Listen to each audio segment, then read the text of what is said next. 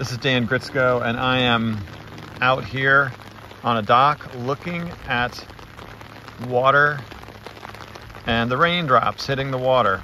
And I'm learning Isaiah 40, looking at verse 15. Verse 15 says, "Surely the nations are like a drop in a bucket. They are regarded as a speck of dust on the scales.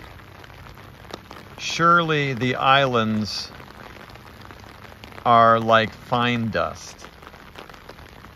That being said, it's interesting because a drop is pretty tiny, and to God, a drop, of which you can see there's lots of them hitting the water right here, that's what the accumulation of the nations are. There's over 200 nations.